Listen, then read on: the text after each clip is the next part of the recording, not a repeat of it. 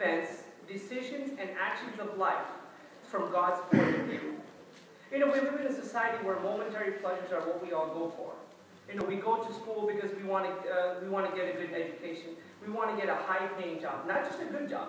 No one wants a good job. We're way past that. We want a high-paying job. We want to have a nice car. We want to have a nice house. We want to live a nice, lavish lifestyle. Because that's the society that we're brought up in. You know, very rarely do we look at a society where, you know, you grow up to be happy. You know, live a fruitful life. Live a life pleasing to God. We're well past that. You know, sadly nowadays, success is now measured by the worldly gains that we have. You know, like I said, like I keep bringing up the cars, the houses, the money. That's what success now is defined by. One thing that I thought about recently as I was preparing for my message, one thought that randomly popped up was that there are no guarantees in life. There's nothing that this life offers us. Now, there is a saying that says that the only two guarantees in life are death and taxes. Those two for sure will happen. You don't know when you'll die, but until you die, you will pay taxes. Those are the only two guarantees in life. But until then, what other guarantee do we have? Nothing. But the one guarantee that we do have is that Jesus will come back. Hallelujah. He will take us up to heaven, and we will stand in front of God. God won't ask us, when God asks us, what did you do to further my kingdom? You can't say, oh, I went to church on Sunday, or I sang on stage, or I said a youth message, I played the drums, I go to church. That all doesn't really mean anything. What did you do to further my kingdom? And that's my question to you today. What did you do to further the kingdom of God?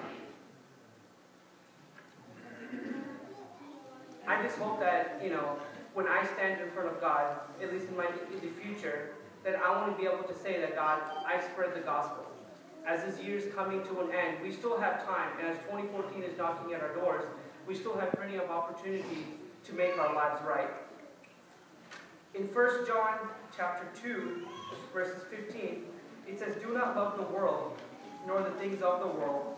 If anyone loves the world, the love of the Father is not in him. Now, it's not bad to love the things of the world. You know, I myself one day hope to own a nice car and live in a nice house, make a little bit of money, and that's all good. There's nothing wrong with that. But it's when you begin to love those things, that's where the issue is. Because in this verse, God gives us two choices, and two choices only. You either love the world, or you love God. I don't think there's a gray area in there. You have to pick which one you want. And when you begin to love the things of the world, like I said, your eternal perspective begins to be clouded. Like you just don't begin to think clearly. Everything just doesn't add up at the end of the day. So as I come towards the conclusion, of my message, there's only three things that I want you to remember.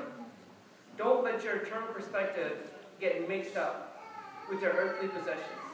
Always remember that there's a clear definition of an earthly perspective, eternal perspective and earthly possession. Know the difference.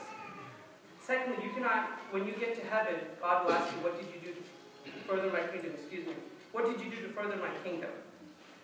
Remember that you cannot buy your way into heaven. You cannot smart talk your way into heaven. God knows what you've done, and He will have the answer to that. And finally, you have two choices, like I said in this topic. Either you love this world, or you love God. And you have to pick today which one that is.